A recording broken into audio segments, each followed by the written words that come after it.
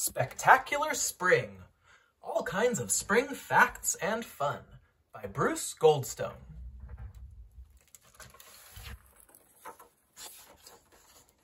Spring is a season of spectacular beginnings. Green plants and colorful flowers begin to grow. Animals shake off the cold of winter. People start spending more time outdoors. Days get longer and nights get shorter. Spring begins on the vernal equinox. In the northern hemisphere, that's a day near March 20th when day and night are both 12 hours long. Spring ends on the summer solstice. In the northern hemisphere, that's a day near June 21st. It's the longest day of the year.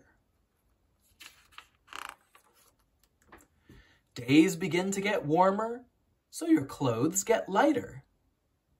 At the start of spring, you might still wear a sweater, a scarf, and warm gloves.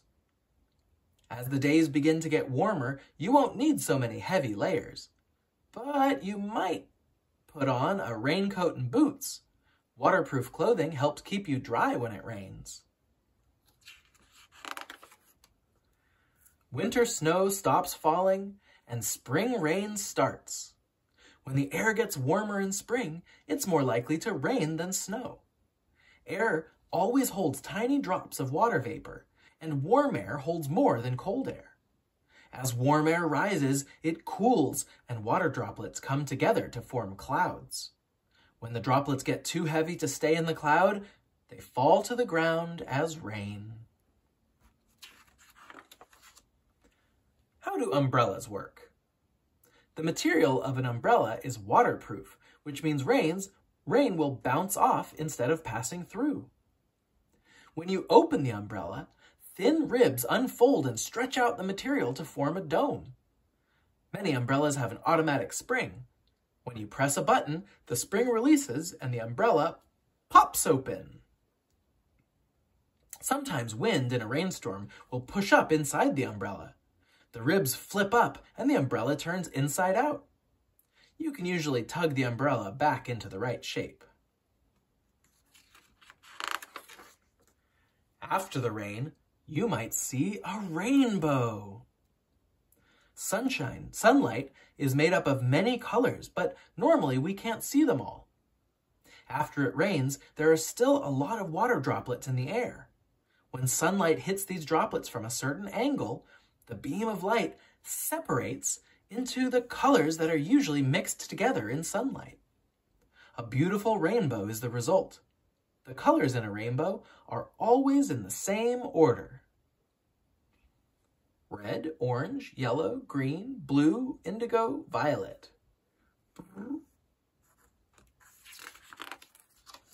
How does spring feel? Fuzzy? Wet? Soft, velvety, fluffy, muddy, squishy, windy, leafy, smooth. Plants start to grow all over the place. Spring rain brings water that plants need to start growing. Look around and you'll see leaves and flowers starting to grow on trees and bushes and on the ground. Here's some you might see: grass, azaleas, rhododendrons, magnolia trees, apple trees, dogwood trees, cherry trees, and forsythia, which I think grows as a bush, not a tree. Flower bulbs begin to bloom. Ooh, the bulb, this part is underground. Many of the first flowers to bloom in spring grow from bulbs that have been in the ground all winter. Unlike seeds, bulbs do not have a hard outer layer. Instead, bulbs have many layers called scales that help the bulb survive in the cold. The same bulb can grow a new plant every spring, like tulips, grape hyacinths, regular hyacinths, daffodils, snowdrops, iris, crocus, allium. What does spring smell like? Spring is a great time to close your eyes and sniff. Smells travel more easily in warm air than in cold air. As spring days get warmer, you'll find many fresh new smells when you walk outdoors. Sprouts spring up from seeds underground. Spring rain also helps seeds begin to grow in a process called germination. Temperature, sunlight, and water need to be right for the seed to germinate. First, the seed takes in water and swells. Then the outer layers, or seed coat, splits open. The plant's root grows downward and the baby stem grows upward. A sprout is the first part of the plant to appear above ground. A seed can grow into a new plant only once. Seeds travel in many ways. Plants don't have legs, but they can still travel. Some seeds travel in the air. For example, dandelion seeds have a feathery part that helps the wind carry them to fresh new ground. The seeds of a maple tree have wings that make them move like helicopters through the air. Other seeds are sticky or prickly. They catch a ride by traveling in animal fur or feathers, or on people's clothing. When they finally fall to the ground, they might grow where they land. Seeds can travel by water, too. When plants that hang over water let go of their seeds, the current carries them along to new soil. Animals can also move seeds. Birds, like robins, eat seeds, but they do not use the entire seed for energy.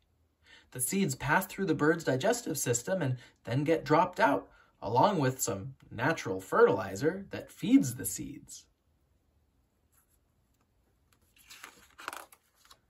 Farmers plant new crops. In spring, farmers plant seeds that will grow into crops like vegetables and grains. First, they prepare the soil. Then they plant or sow the seeds. Water and fertilizer help crops grow into strong plants. Some seeds need to be sown by hand, but others are sown using farm machines called seeders. These machines can dig soil and spread seeds evenly.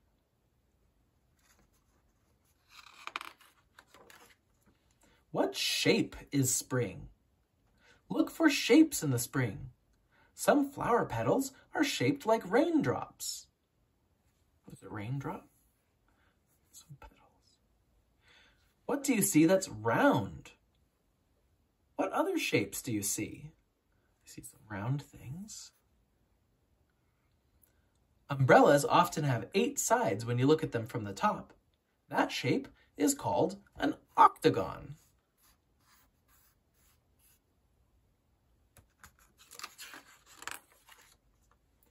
Baby animals are often born in spring, when they will have plenty of food. Longer days allow parents more time to gather food for their young. Birds make nests and lay eggs. After the eggs hatch, baby birds usually stay close to one or both of their parents. What other kinds of animals do you see on here?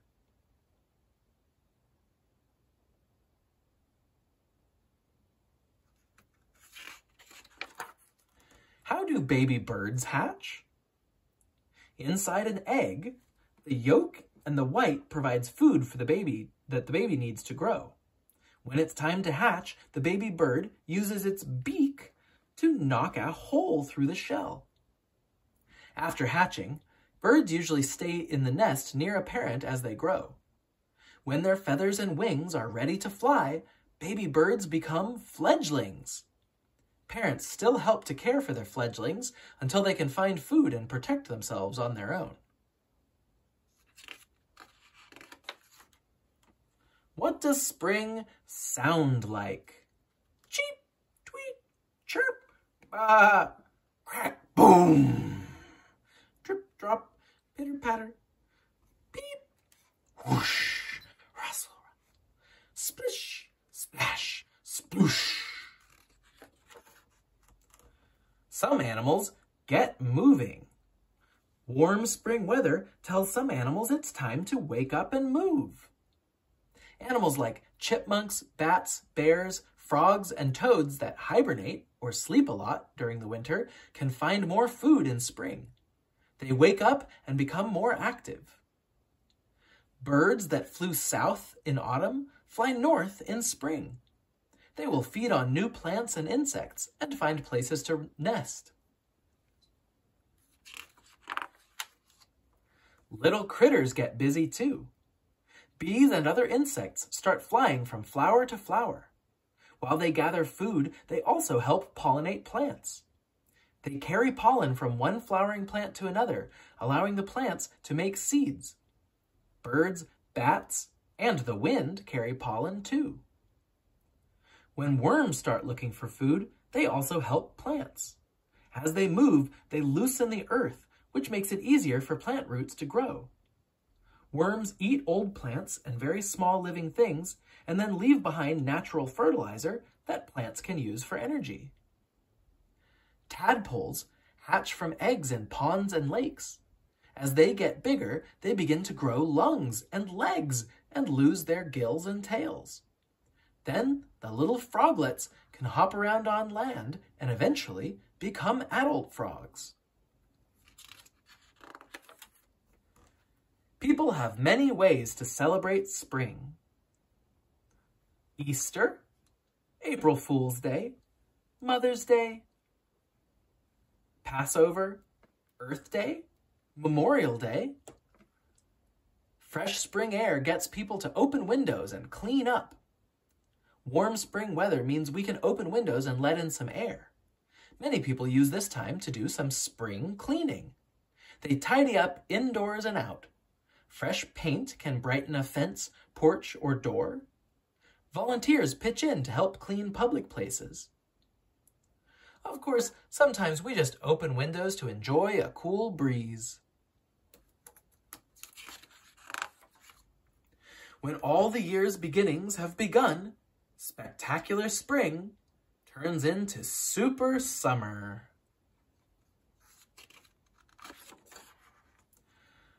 Some spectacular spring activities for you.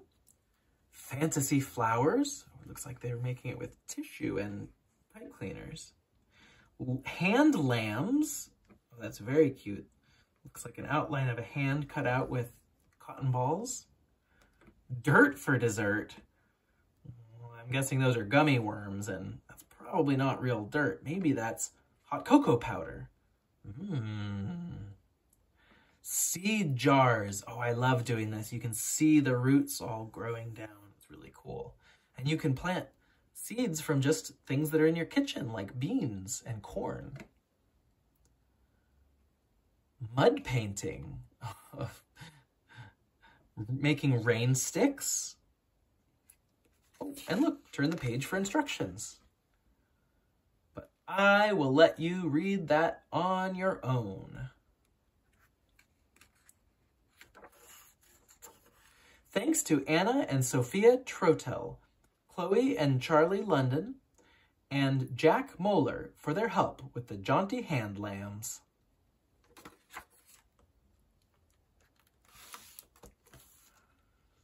Ooh, okay, so there's more books in this series. I'll have to try and find them. Awesome Autumn, Wonderful Winter, and they mentioned inside Super Summer.